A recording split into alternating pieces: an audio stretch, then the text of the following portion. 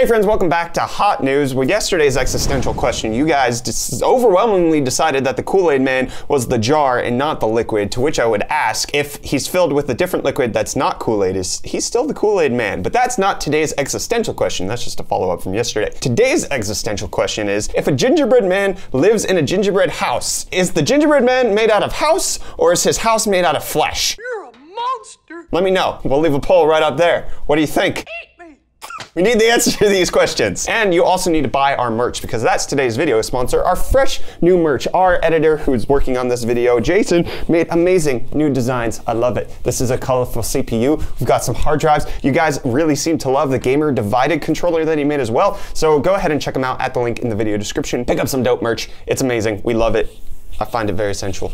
Anyways, what's not sensual is the fact that there are increasing number of reports coming out from different computer manufacturers in Taiwan, in China, who are saying that the impact of the virus is going to be extreme. It's disrupting a lot of services, and it's continually building up to the point where one company goes out and hinders another company from producing their stuff, even if they're not impacted by the virus, and then they're not able to make more. So there are several reports coming out saying Taiwanese PCB manufacturers in China are not able to actually make enough PCBs so that companies can use them for making computer parts. This is a huge, like, bottom line foundational thing that you need for RAM, motherboards, all of this kind of stuff. There are some companies that do vertically integrated PCBs, but then there's others that source it out, and with companies having to be shut down due to the virus concerns, they're not going to be able to produce enough PCBs for other companies to actually manufacture computer parts, your phone parts. It's like, it's going to go all down the line, where it's basically going to be a huge domino effect to where, like, things are just not available, let alone at a stupid price. Which, in case you want to know about stupid pricing and supply shortages, I want you to go and try to find an N95 respirator mask anywhere. Just find one, okay? They're usually what, like 50 cents to $1.50 at a Home Depot or a Lowe's, usually. Go and find one, okay? Try to find one in the US, see if you can find it. Nope, they're back ordered for 8 weeks, and I can barely find them for under $40 on eBay. A small price to pay for salvation. But despite all of this, despite Taiwanese PCB makers not being able to make PCBs and a bunch of other companies just pulling out of different events, GDC having a rocky start even though they're deciding to go on, Computex is just kind of just saying, no, we're having Computex, we don't care, because Tetra came out again on February 25th saying that still going on. There might be health concerns, but no, we're gonna try to mitigate it. Taiwan's been extremely effective in protecting the public through stringent measures that have been implemented. So if you want to go to Computex, bam, you're still going. But then on top of that, there are more reports coming out from South Korea about virus spreading and companies having to shut down. We reported in previous Hot News about how Samsung had to shut down one of their phone fabrication facilities in South Korea because one of their employees had a specific virus. Well, now it looks like SK Hynix has quarantined hundreds of employees, and other different fabrication facilities in South Korea are having to quarantine their employees and shut down their fabrication facilities. And that primarily affects NAND and DRAM, which is our SSD and RAM prices. So that's going to increase that back up to probably like 2017 levels. It's a lot of things trickling down the stream that are causing major buildups of lack of supply, increased prices, and I would highly suggest that if you are interested in purchasing some sort of computer part, especially with no PC part really slated to launch in the next couple of months, there's only rumors of announcements, I would highly recommend you consider picking stuff up right now. And to completely negate what I just said about parts not potentially being launched, there is the Ryzen 9 4900HS that's supposed to come out to laptops. There's been a leaked information about ASUS putting them into an ROG laptop. We've already reported how this 4900HS was in a product spec sheet when AMD announced their new Ryzen 4000 mobile CPUs, but they never actually officially announced it, so it was kind of delayed. But now there's actually more information coming out about the Ryzen 9 mobile laptop stuff. So in case you're interested in that, maybe hold off on that. But then there are additional reports, which I don't have in our list right now,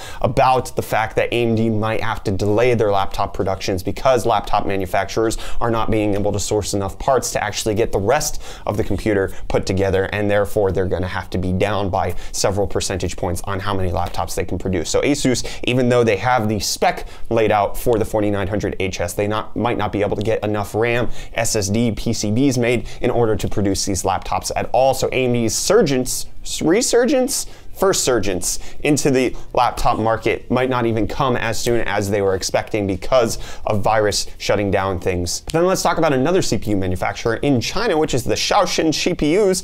Well, I'd messed that up, I'm so sorry. Anyways, we talked in previous hot news about the fact that these were coming out into commercially available PCs. Well, now it's available. Commercially available Shaoxin CPUs. The big deal behind this is that it's x86, which via Intel and AMD are the only ones who have the licenses for that. It appears that AMD has made some sort of sub-licensing agreement in order to make this somehow. Now it exists. But speaking of CPUs in different realms, it seems, at least according to rumors that are out there, that Apple will introduce its first ARM-based MacBook in late 2021. So we're looking at the second half of 2021, where Apple is going to get away from Intel, say, bye, see you later, we want nothing more to do with you, and have ARM-based MacBooks, which would help to vertically integrate the OS system with the iPhone, with the iPad, and the MacBook, and everything could be more tightly controlled and everything fused together, and build up that walled garden ecosystem that Apple has. If you control every part of it, then nobody can get in or out, okay? You wanna get out of the walled garden, you're gonna have to eat an apple a day and then chuck it at Tim Cook's head until he lets you go. But switching gears over to YouTube, it appears that they somehow want to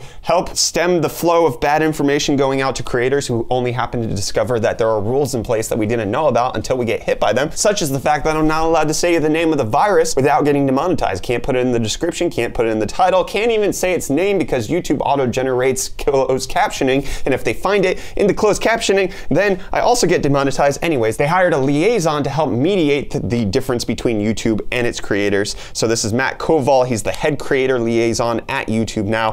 Hopefully there might be some more communication, or it's just enough to deflect the flack from YouTube and make everybody pissed off at Matt because he's not communicating properly, because he's not getting enough information from upstream, but he's the face of everything. It's a good way to save your bacon. Dang it, Matt! Why? We gotta get demonetized for saying.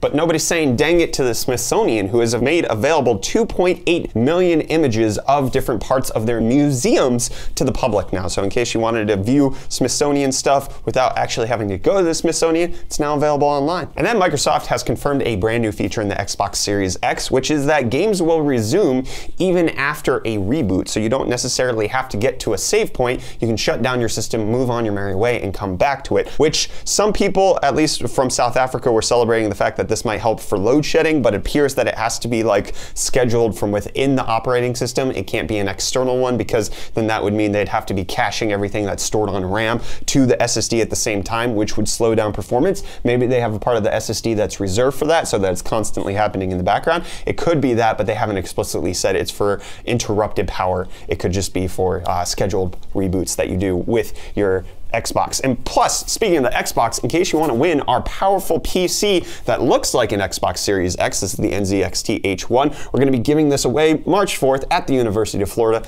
Turlington Plaza, 12:35 p.m. If you bring your console to trade in for this, you stand a chance to win this. We're going to have a competition for everybody who brings their console to try to trade it in for this beastly PC. Has some of the best specs that you can get right now. It's amazing. Anyways, we're going to be giving that away March 4th next week, so we'll see you there. But we'll also see Platinum Games coming out with the brand new IP known as Project GG, which seems like it's a mixture of Ant-Man turning into Ultraman versus Godzilla. I don't know more than that. I just watched the teaser trailer, but that has enough to get my Jimmy juices flowing, I'll tell you what. Well, you're going to be able to contain your Jimmy juices with this new partnership announced by Logitech and Herman Miller. What? Herman Miller and Logitech are partnering up to create a gaming chair. It is amazing because Herman Miller is known for being some of the best office chairs on the market. They're super wicked expensive, starting usually around the thousands of dollars. So partnering with Logitech will likely mean that these gaming chairs are pricey, but it also means that they're probably going to be some of the most ergonomic gaming chairs out on the market, probably the best chairs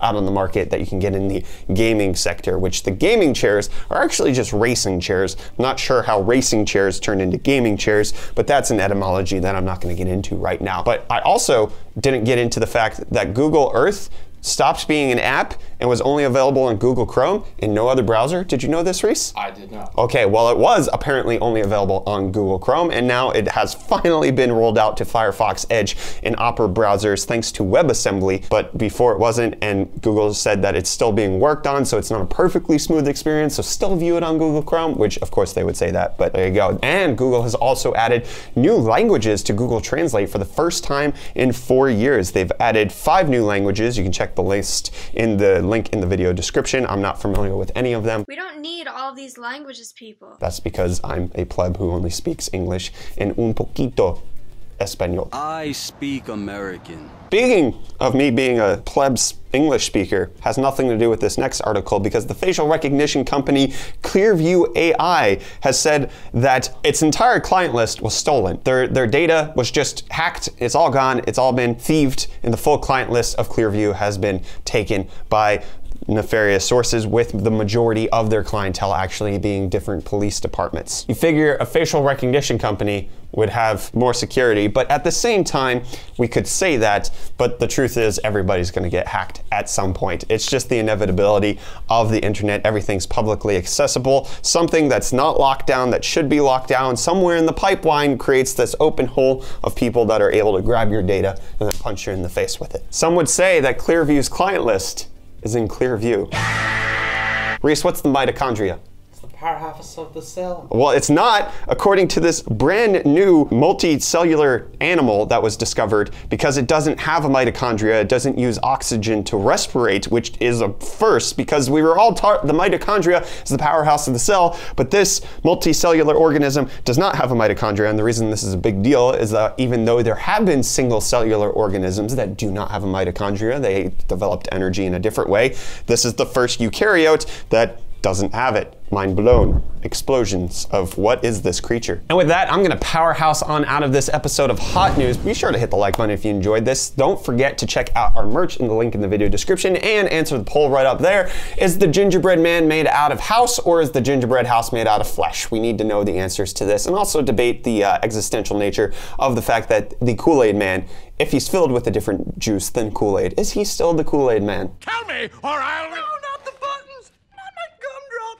buttons! You tell me. See you friends in the next episode. Bye.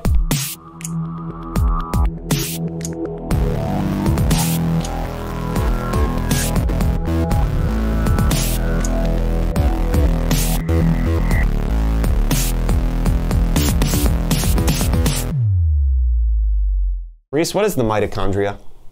That's your face. No, it's the powerhouse of the cell. That's your face.